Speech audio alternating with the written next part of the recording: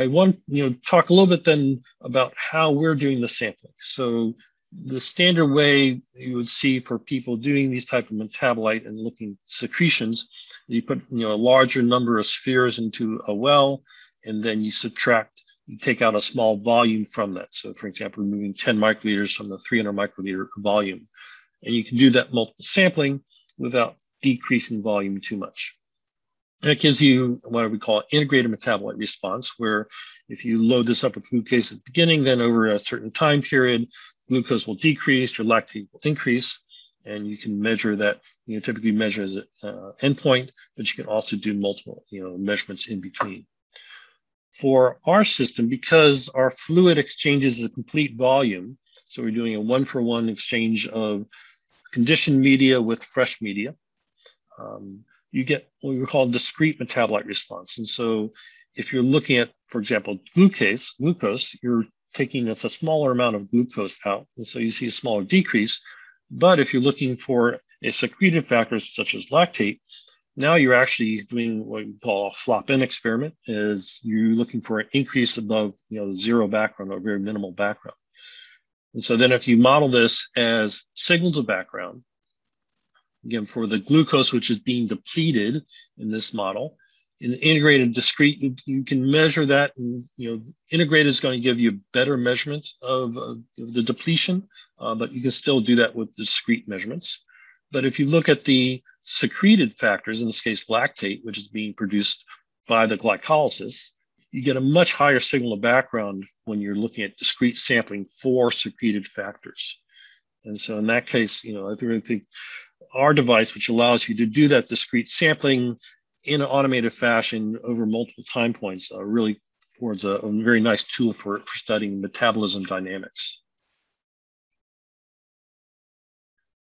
So the workflow that we developed then, this is again working with Promega and their flow assays, is you would load your tumoroid and media components into the Puma system. At preset times, you can then do a one-for-one exchange of fresh media or fresh media compounds with your sample well. And at the end of it, you generate, in this case, 5 different time points. We have a baseline measurement, which is media only. And then we have 4 different time point measurements over a 12-hour, actually 15-hour period here.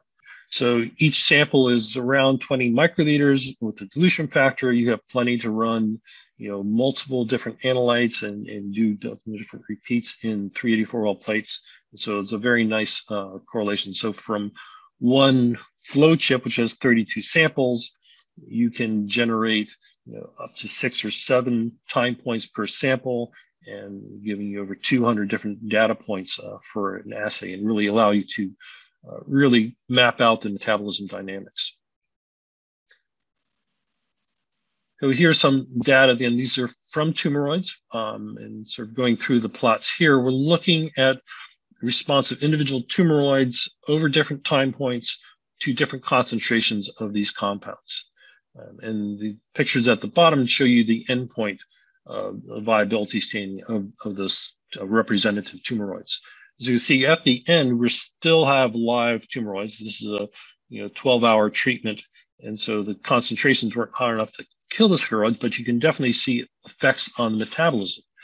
For example, paclitaxel at the 9 and 12-hour periods, you see a definite increase in lactate production, potentially as it's trying to respond to the treatment and respond to the drug compound. And trametinib, maybe less response, but at 12 hours, you see an increase again of that. So this is something that Matt's group is looking at much more closely. Very intriguing data, really being able to look again the metabolism dynamics, see how does the cells respond to treatment, and how does metabolism respond to treatment, and can that be used as a target for therapeutic treatment.